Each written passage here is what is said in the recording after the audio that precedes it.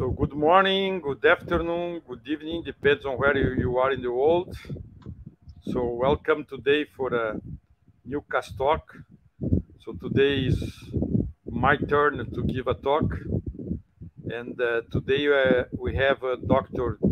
Giancarlo Abish as the session chair.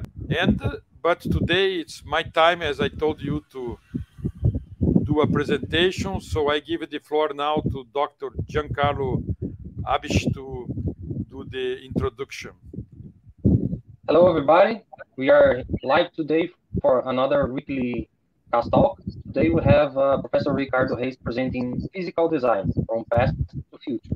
Professor Reis has an extensive and recognized CV. He received a bachelor degree in electrical engineering from Federal University of Rio Grande do Sul, Porto Alegre, in 1978, and a PhD degree in microelectronics from National Polytechnic Institute of Grenoble, French, in 1983. He received Doctor Honoris Causa by the University of Montpellier in 2016. He is a full professor at the Informatics Institute of Federal University of Rio Grande do Sul. His main research includes physical design automation, design methodology, and auto-learn systems. He has more than 700 publications, including books, journals, and conference speeches. He was vice president of IFIP, International Federation of Information Processing, and he was also president of Brazilian Computer Society, 2 terms, and vice president of Brazilian Microelectronics Society. He received in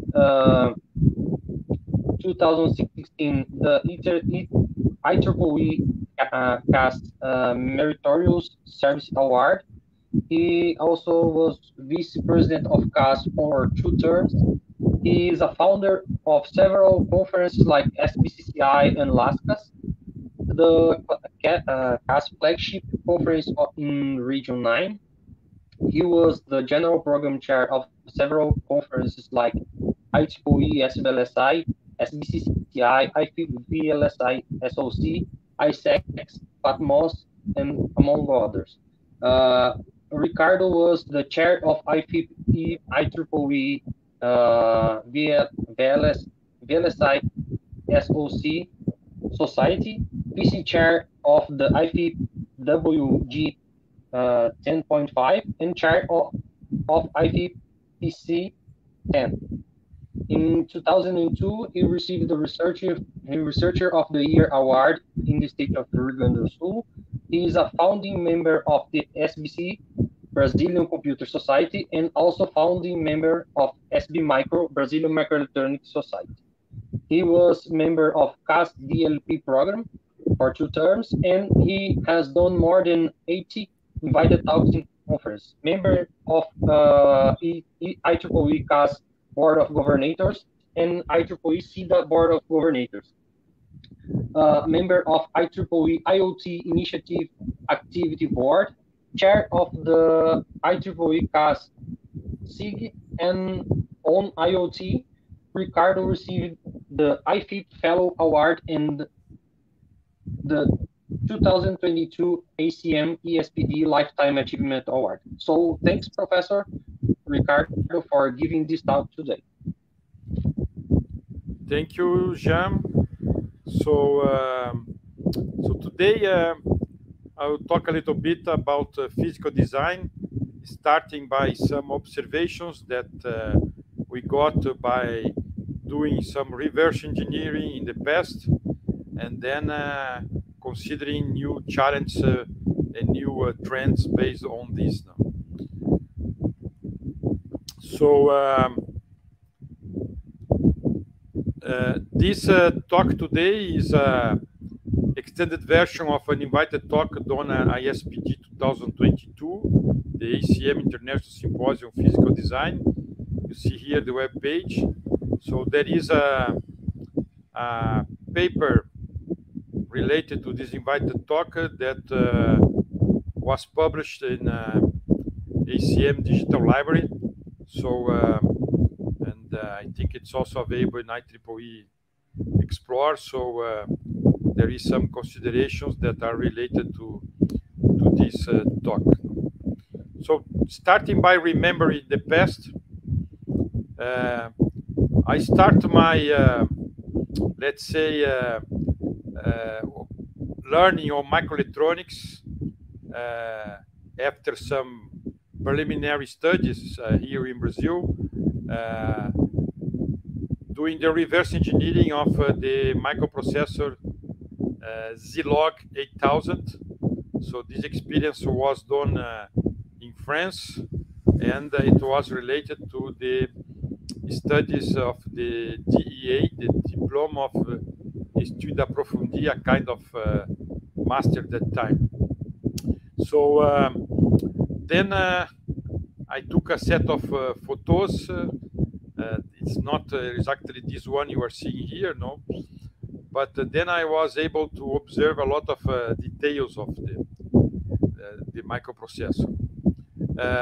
One issue that you can see here is that the Zilog 8000 is a classical architecture based on control flow. So there is a data path where the data is transformed, and also where the data is available in the registers of this microprocessor. It has 20 general registers in this data path. You can see by this block in the middle, in the top, that is more dark. No? This is the register. And also about, let's say, almost 3/3 of the surface was used for the control part. So this was very interesting. So I can already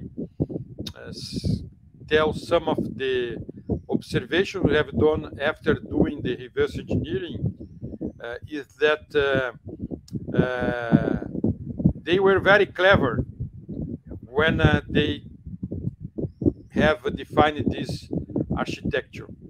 So they used the same approach that was used to develop the RISC microprocessor, so reduction instruction set computer that time, when they have done simulations to see the exact density of use of each machine instruction. So there is some instructions of the microprocessor that are used a lot, appear in very often, and some others that appear just very few times. So in the RISC microprocessor, the idea was to take out these instructions from the set of instructions, doing it by firmware, and then reducing the set of instructions. The control part was smaller and then faster. So this is one of the reasons that there was a huge move for the developing of RISC microprocessors.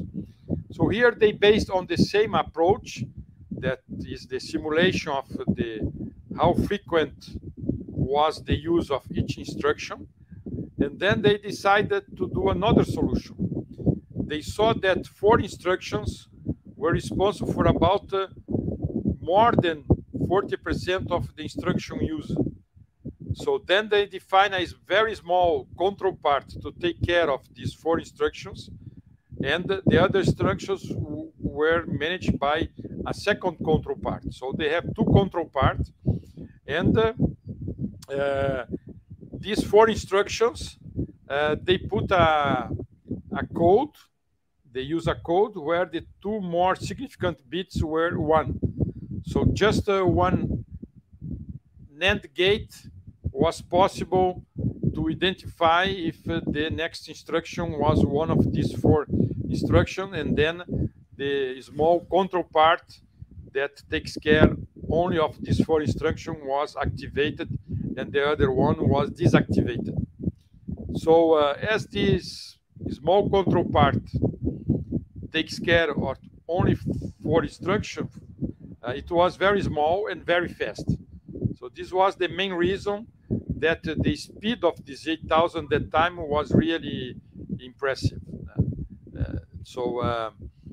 It was using NMOS technology, 3.5 microns that time, with just one metal layer. But if you go deep here to see the photos more in detail, we can see that the density was really impressive.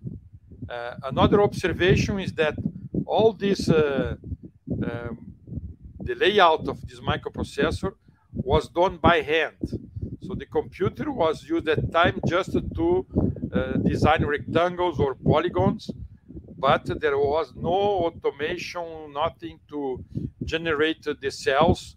There was no cell library. We can observe this also as the same function. For example, an NAND, depending where the NAND was placed, the design of the NAND gate was different. Not only the position of the transistor, but also the sizing. So they were able to have a very large set of sizing of these transistors and gates. So it was really interesting to observe how it was done, and the huge compaction that was done in this control part.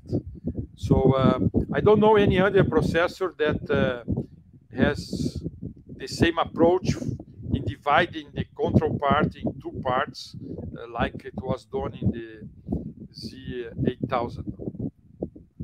So here is a detail of one of the Polaroid photos that I have done to do the reverse engineering. So I use this set of Polaroid using an optical microscope to take the photos, and then I put each photo side by side, and I construct a mosaic with a total size of about 2 meters by 2 meters, and then also with lens, I was possible to identify each transistor. And then each transistor got a label, as you can see in this photo. And then this label, it's not in the same level of the photo, so I can move this label to see what was under the label here. And then by observing the connections between transistors, so transistor was not so difficult to identify, because when we see a polysilicon line crossing diffusion one, so diffusion here is gray, polysilicon is sometimes a little bit rose red or even green, and the substrate is the dark green that you can see here. And for sure the clear lines here are the metal ones. So then observing the connections between transistors, I was able to identify the logical functions and so on, till having the possibility to identify functional blocks, and I was able to identify all the timing generators. So there is 3 levels of timing generators in Z8000, and so this is some of the first observation. I don't have time here to go deep in all the observations that we got by this work, no, but I'll try to give some ones in this first part of the talk. So here is another detail of the Z8000 control part.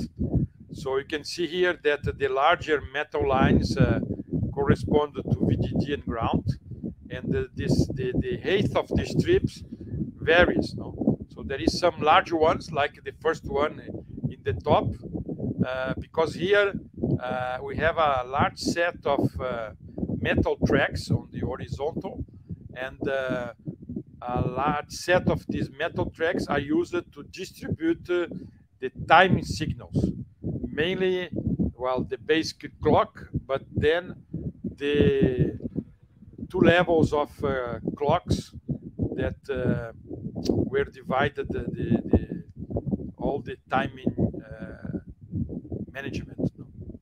So here also I don't have time to go too in details, but using this NMOS technology, and we can say that this part of the control part,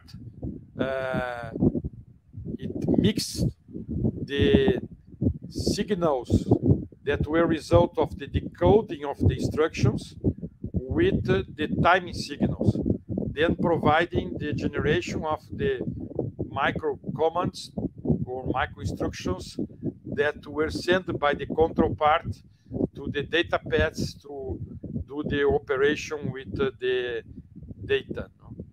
So, and you can see also here in this photo that the density was impressive. So all compacted by hand. That time also it was used lines in 45 degrees, not only metal lines, but also polysilicon and even diffusion.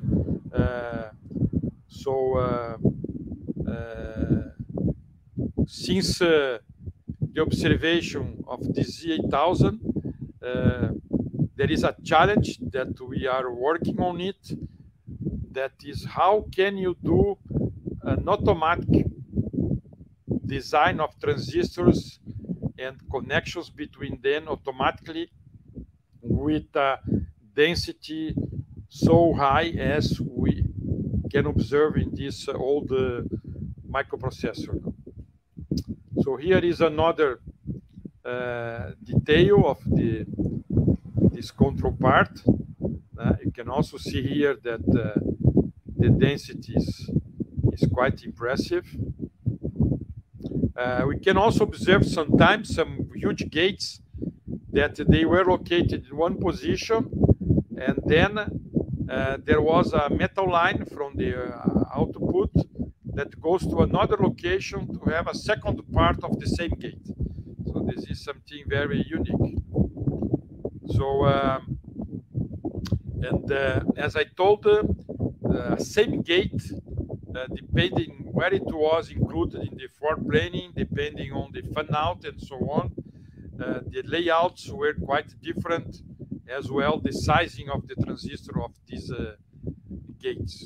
So for the ones that are mainly using standard cells nowadays, where we have only normally 3 options of sizing. So in this Z8000 was a huge set of sizings that were used.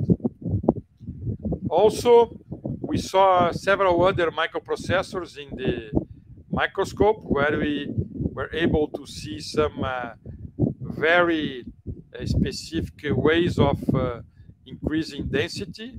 So we can see here that the board of the contact is in different directions depending on where it was the best one to compact the layout.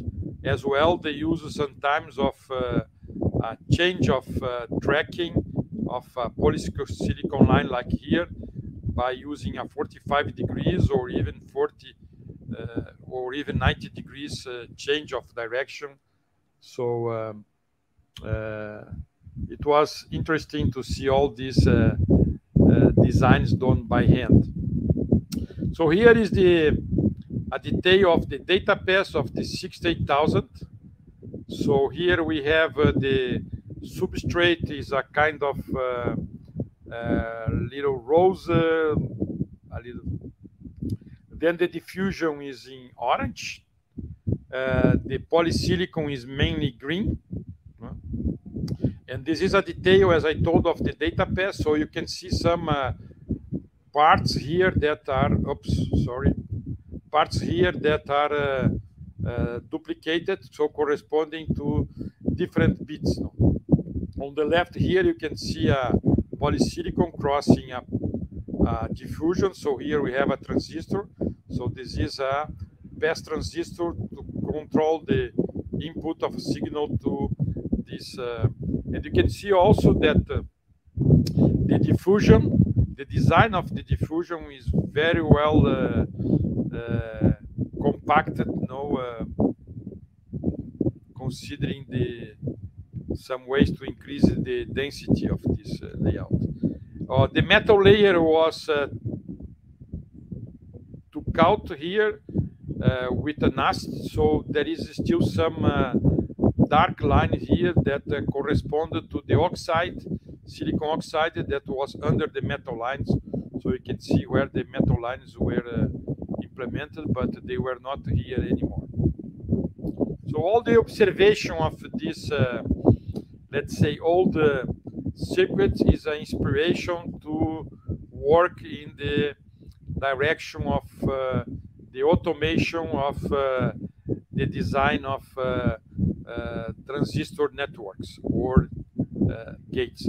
I prefer to use the expression transistor networks because we can have transistor networks that are not corresponding to a regular CMOS gate. That means a transistor network where we can have a different number of PMOS and NMOS transistor that can be used in some solutions.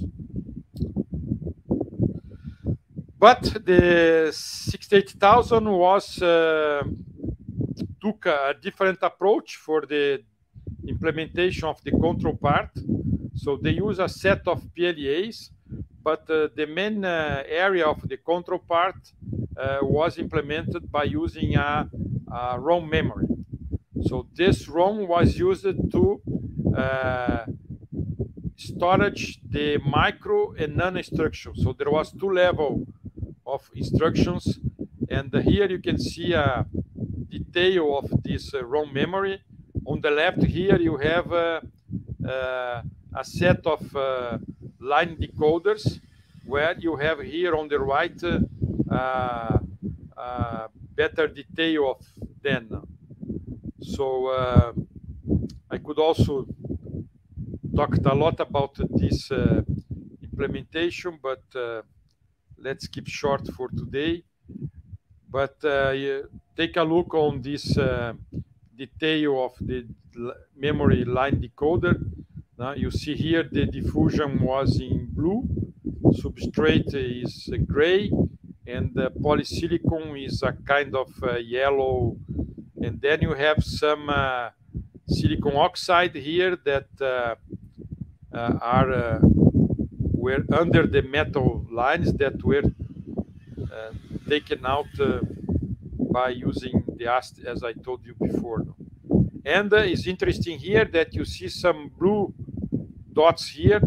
So this corresponded to the buried contact that were used at that time. That the buried contact was the implementation of a contact between polysilicon and the diffusion. As you know, polysilicon is implemented first. So to do a contact between polysilicon and diffusion, it was needed an extra step to put diffusion under the polysilicon. So here is another detail of this 68000, where you can see again that the diffusion has a very different shapes for them, and a very compact solution with several lines, change of track, and so on, in order to do a more compact solution. Here is another portion of the 68000, another detail. You can see in the right here a set of buses in polysilicon, and you can see that they also use the 45 degrees lines to move you to change the direction. Here is another detail.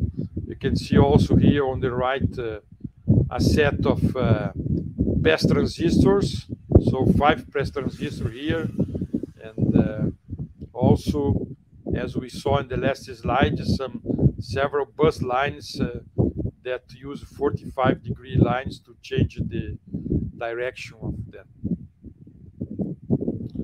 So here is an interesting case.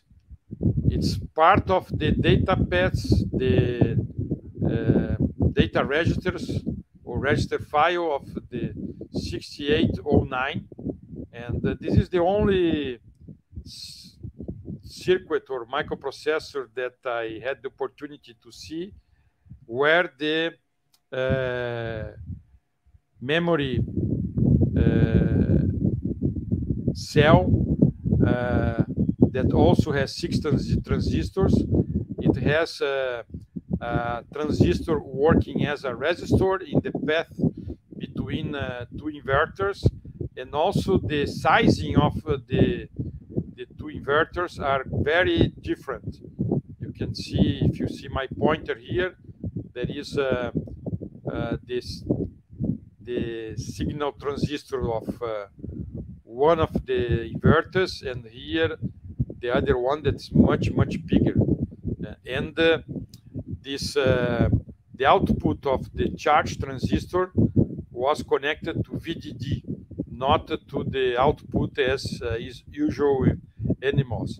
So here, as you can see, also we took out the metal lines, and there is still some metal over the contacts and also in the VDD and ground lines. So these two signal transistor that I'm showing here, it goes to the ground here. So so this was the way that was done this memory cell of the register file of the 6809. So here also is another detail of the same 6809, where you see here NOR gate. So here we have a VDD. From VDD we have this charged transistors. Here is the output, and from the output we have 2 paths to go to ground. One by this transistor on the left, and the other by the transistor on the right. You can see also that the size of both transistors are different. So here is a detail of the Z8000. So a detail of the first level of the decoding PLA, because the first level of the decoding PLA is really a matrix.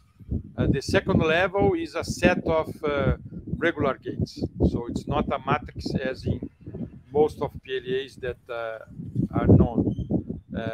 And here is interesting because this implementation of this PLA only by defining to include diffusion behind the polysilicon, we are constructing a transistor or no. That means storage a 1 or a 0. So it's not difficult to do the programming of this PLA, because we mainly have to just to define the diffusion mask as well the contact mask that is being used to implement this PLA. So here is another microprocessor or that is quite dense. So this is TMS 7000 from Texas Instrument. You can also see that the density is quite impressive. It was also NMOS technology, and also you can see 45 degrees line. So all this compaction was done by hand. So this is something that was dropped because it was started, as I told, using ROMs to the control part, like the 68000, and then later the use of cells. But as you know, in microprocessor we don't use a standard cell library, because when a microprocessor is starting the design by the designer team, they don't have a available standard cell library, because they are expecting to use a technology that will be available in 2-3 years when the design of the microprocessor will be ready. So they will have a cell library by the end of the design of the microprocessor. And in a design like a microprocessor, each needed cell is designed. For sure, nowadays there is some tools to help on this design, but they are very dedicated ones. So the observation of circuits designed by hand was the inspiration to our EDA tools research, and the goal was to try to find some solutions that could provide a so dense layout as the ones designed by hand in the past, in the time that there was no design automation tools for the design of the layout. So by observing this circuit at that time, we start already to think about some strategies to do the layout. So the first results or considerations were published in a paper in '82 in the Solid State Circuits journal. And you can see here on the left that one idea was that time the standard cell design that was starting to be used, there was like on the top here on the right, strip with cells, and then a space between these strips to do the routing between cells. So this was the first standard cell approach, and we considered that time that we could bring this routing to over the cells, and then using the same height for the both cell design and routing. By putting this routing over the cells, we could have a solution with a smaller size in one direction, as you can see here. And then doing that, we are able to do the mirroring of strips, like you can see here in this figure 3. And this was used in our work here since that time.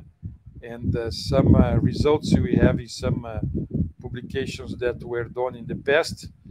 Also, to do that, we have established a priority scheme of routing in the metal tracks, and then doing a kind of mixing of strips with priority to do local connections and priority to do connections between cells in different locations of the layout. And on the right here, you have an example, this figure 5, that was in a paper published in NISCAS in Finland in '88, where probably you can see here that we have some tracks with very small connections.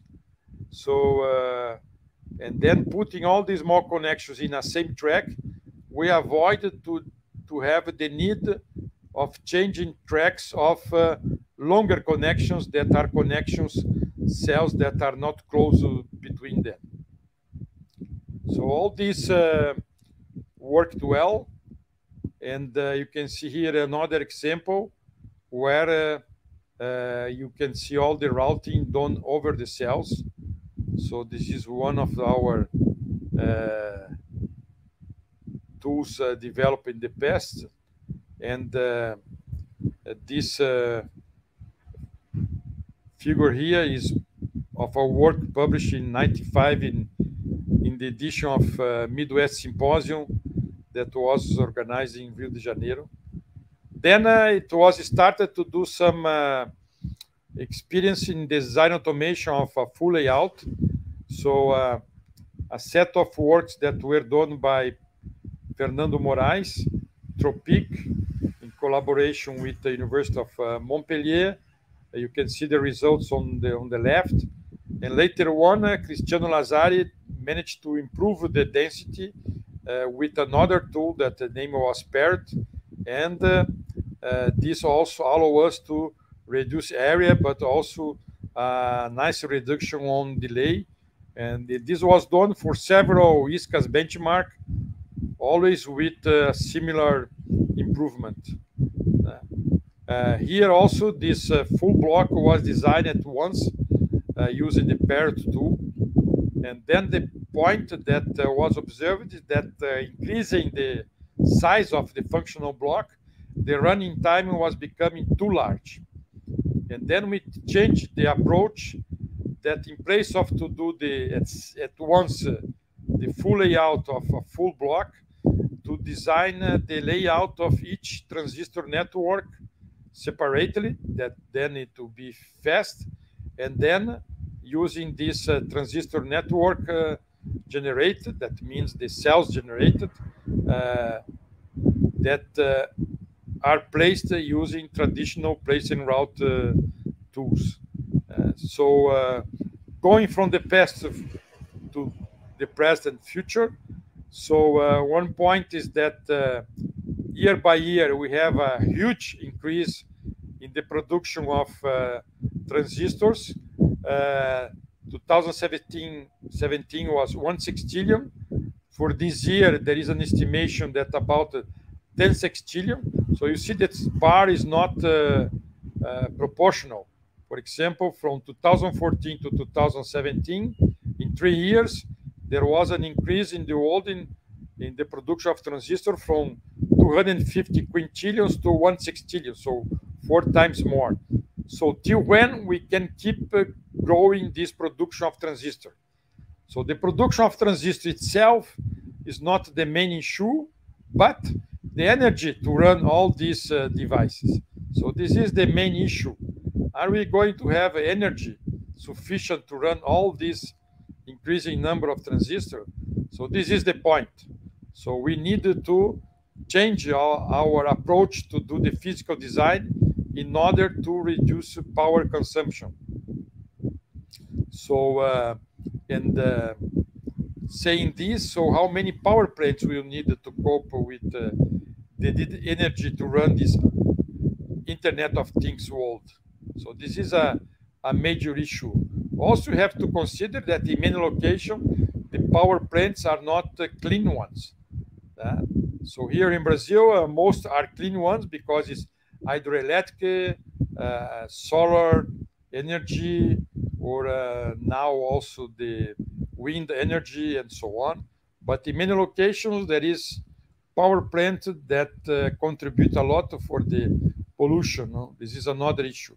So why optimization is needed in nano-CMOS? Why it's a key word in nano-CMOS? Because more and more we have embedded systems and in many stuff. So we see silicon everywhere, and more this requires low power.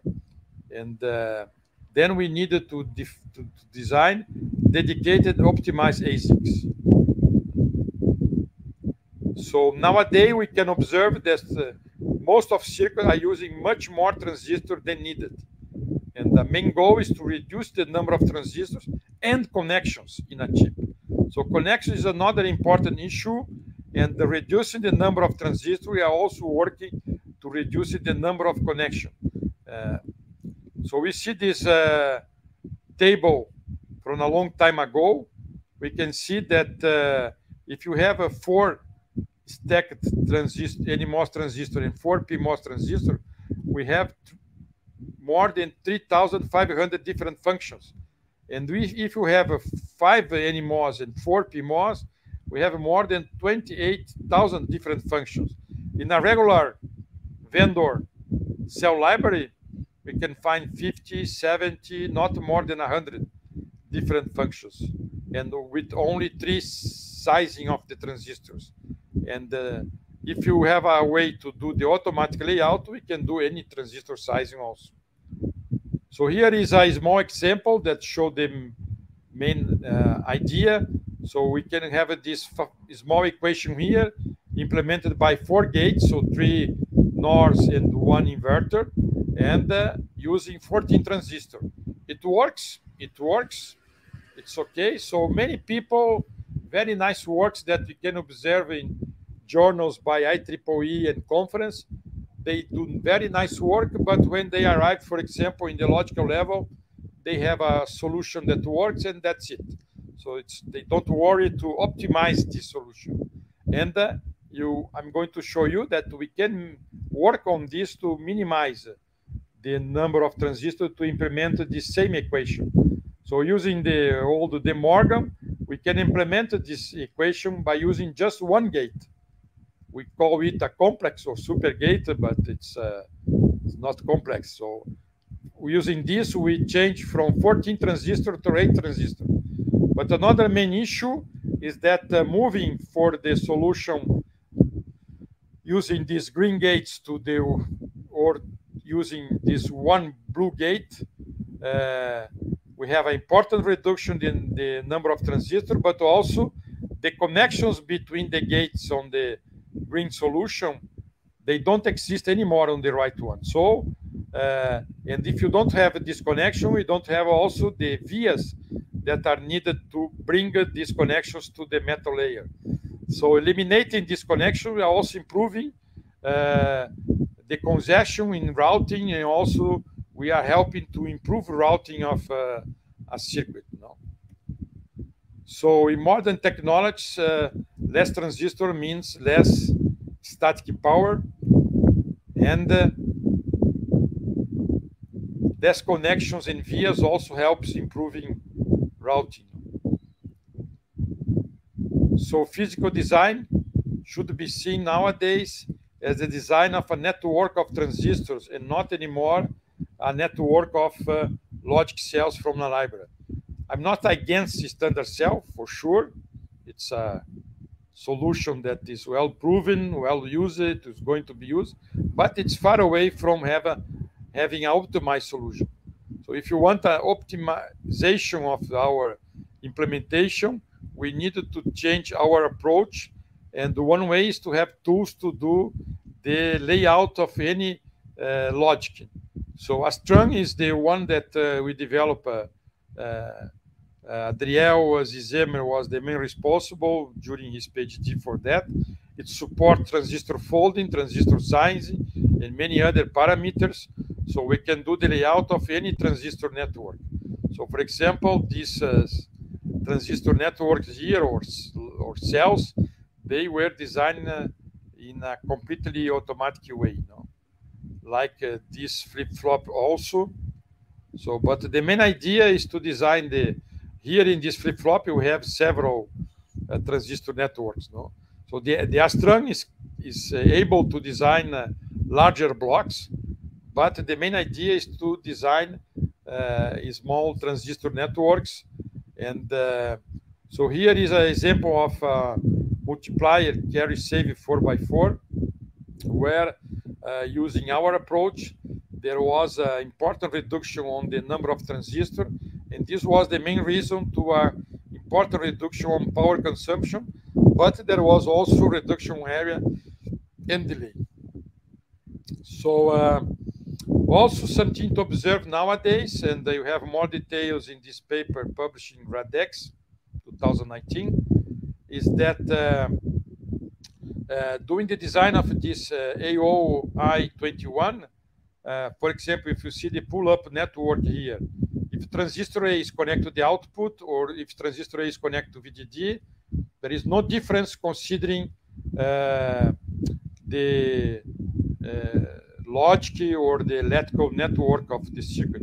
But we observed by simulations that there is a change on the sensitive nodes.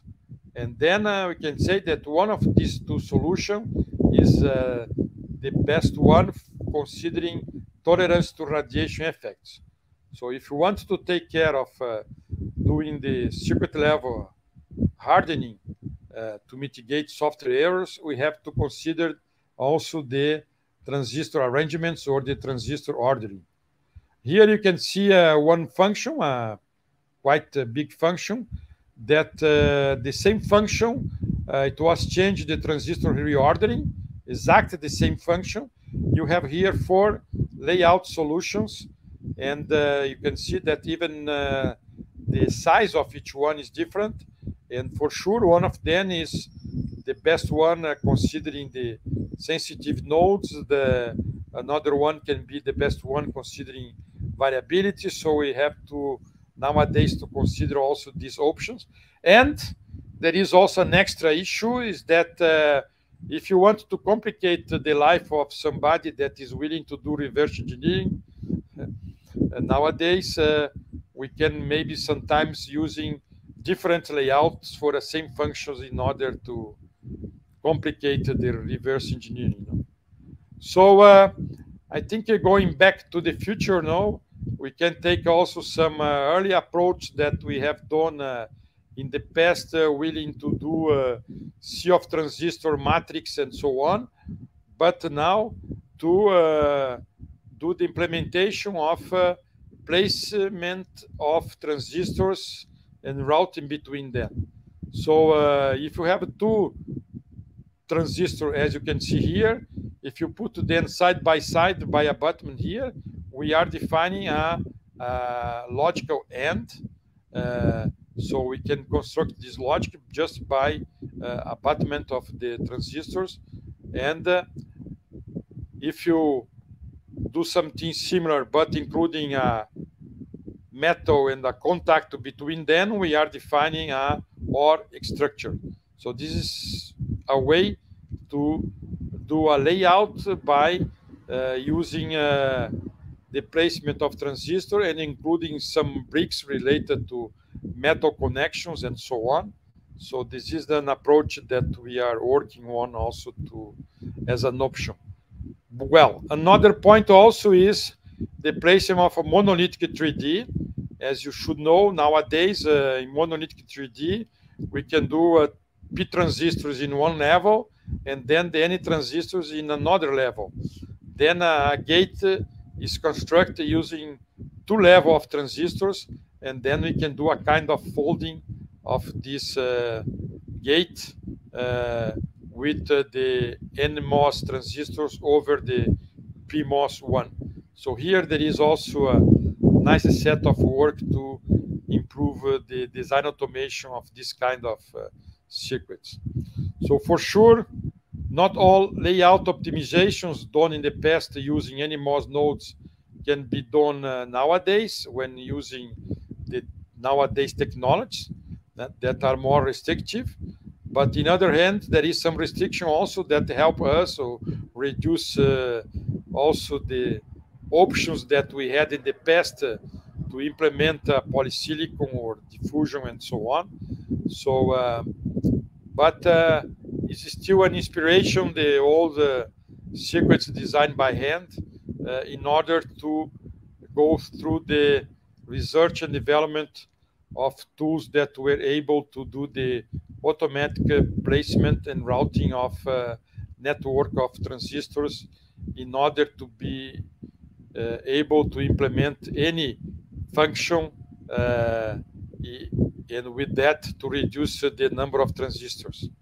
So concluding, a way to reduce power consumption is to reduce the number of transistors. So here mainly the static power that is related to the number of transistors. And a way to reduce the number of transistors is to use super gates, so to implement large functions using just one gate. And so repeating again, a keyword in nanoelectronics is optimization. And we should do optimization in all levels of abstraction in a design system. Today we talk mainly about physical design. And so the physical design should be done as the design of a network of transistors. That means doing place and route of transistors and not anymore place and route of cells from a library. Just something else here. If you want to see more photos that I have done in the past, you can go to this web page here from Facebook, and then we have several photos there, and most of them I put in the ASCII to take out the metal lines, and the one here in the middle, in the bottom, I stayed too much time in the ASCII, so the polysilicon was going out also.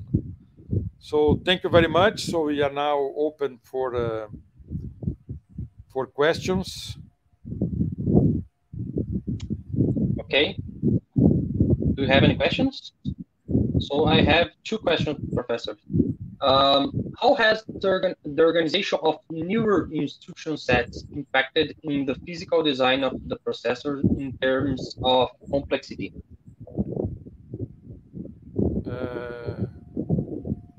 I don't know if I understood well. Can you repeat? How has the organization or the architecture of newer instruction sets impacted the physical design of current processor, of newer processors in terms of complexity? Well, I don't know if I understood well the question, but one point in the definition of the instruction set, no, is nowadays to see which instructions are really used often, no? Because if the instruction is used only sometimes it's not frequent, so it's better to not implement it in this equation, even then for the firmware or something like that. Then this will reduce the size of the control part, and reducing the size of control part, we are in one hand reducing power consumption, but we are also improving the speed, no? Because as much transistor we put the control part, that means that we are increasing the network of if then else, and this represents a bigger delay. Great, thank you so much. We have a question from Guilherme Mansky. What are the biggest circuits that you can build without standard cells nowadays? Well, well, in reality, as I told you, the biggest circuits we have nowadays are the system on chip, with several cores inside, and these circuits don't use standard cells.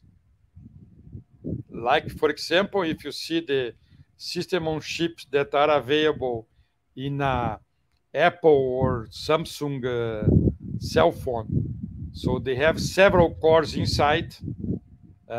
They have several hardware accelerators, like in all these Apple system on chip, and they have some specific processor, for example, neural processing unit. So all these, they don't use standard cell. So why they don't use standard cell? Because when they started the design of these systems in a very competitive world, no, for this kind of system on chip, they are going to use, they are going to start their design targeting technology that are promising to be available in, let's say, 2-3 years, when the design of the system chip will be available. So they design also each cell they need, because with this competition, each improvement is very important. So they are going to have a standard cell or a library when they finish the design of the processor. No? So they don't use in the construction a standard cell because they don't have a standard cell. So nowadays, standard cell are mainly used for general ASICs. No, it's a way to speed up the design. And what we are proposing is to do dedicated ASICs, where and the size of this, it's not a big deal, no. So we can do any size of chip using standard cell, and in this case, we could also use the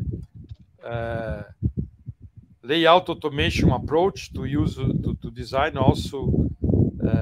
And what is decisive is if you want an optimized solution or no. So optimized solution means less power, and sometimes also can be faster. No? Okay. Okay, we have another question from Mateus Leme. Could you explain the effects of reducing the number of transistors in the cells with respect to timing and input and output capacitance? Well,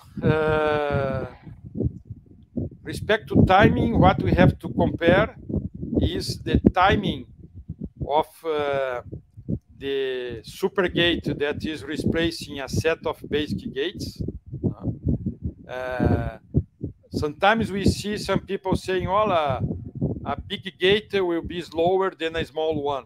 Yes, but what we have to compare is the set of gates that we are using to do something, including the delay of the connections between these gates. As you know, nowadays, sometimes the delay in the connections are bigger than the delay in the gates. And then comparing this, we have done a set of comparison. I don't have the table here, but always the use of super gates or complex gates to implement one function with just one gate was always faster than the traditional use of cells from a library, and then where we have also to consider the delay in the connections between them. I saw an example a long time ago also that it was done by Zenasis, a company. I think they were bought by Cadence. I don't know exactly. I don't remember exactly, but their approach that time was to do a design using standard cell. Then they saw the critical parts, and then they changed the set of gates from this critical part to just one big gate. And I saw one example where the gate that was replaced, the basic ones, was using 5 serial NMOS transistors and 4 PMOS, and it was faster than the first solution. So using besides a complex gate is smaller, is slower than a basic gate, it's normally faster than the set of gates and connections that this complex gate is replacing. And also about input and output capacitance, also we have done several measurements, and this is not a problem in this case. No? So another question from Maximiliano Cerdacid. The fact that the physical design is done at transistor level will affect the runtime compared to standard cell approach?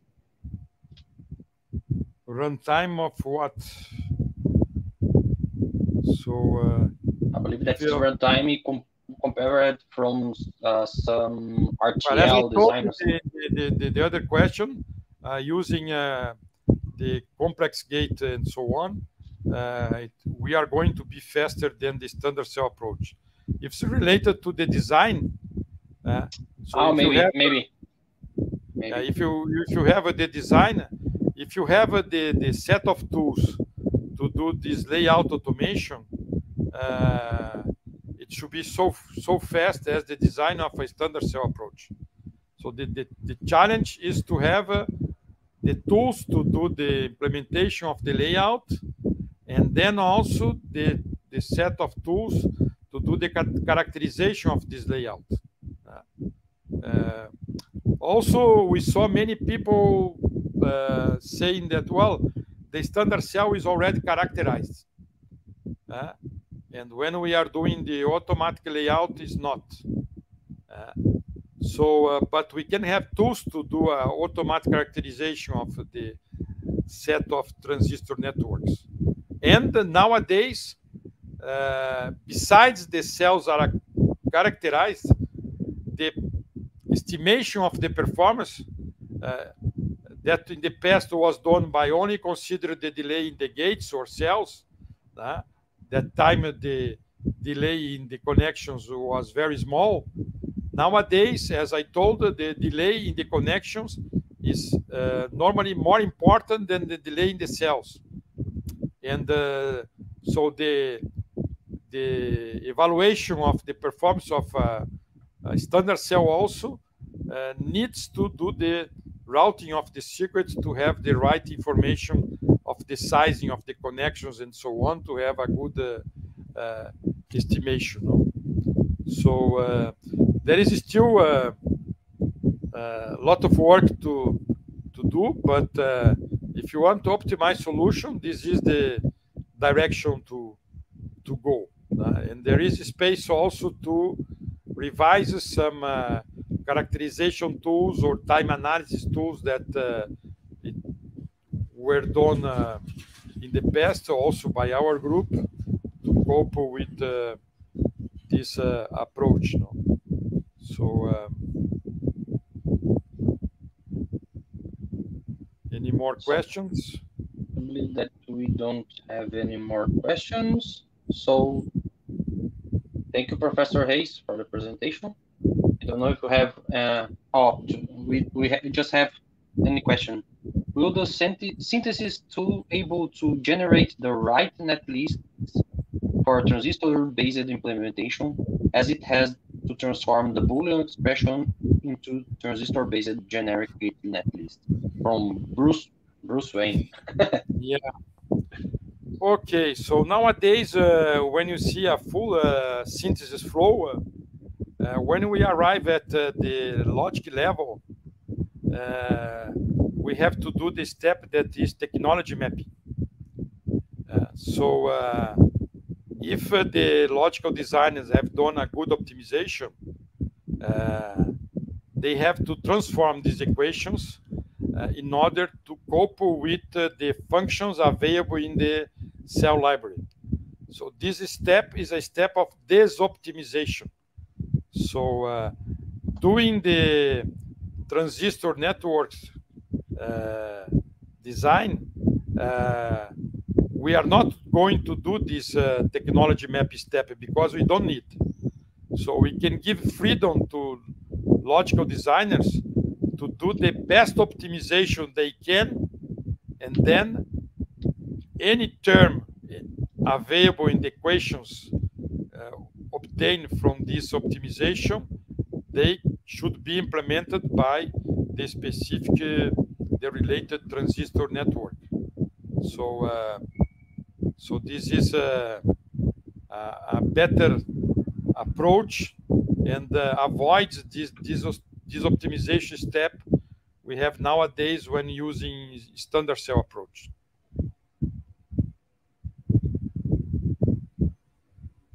So I believe that now it's the final question. Okay. So bye-bye. See you guys. Bye-bye, you all.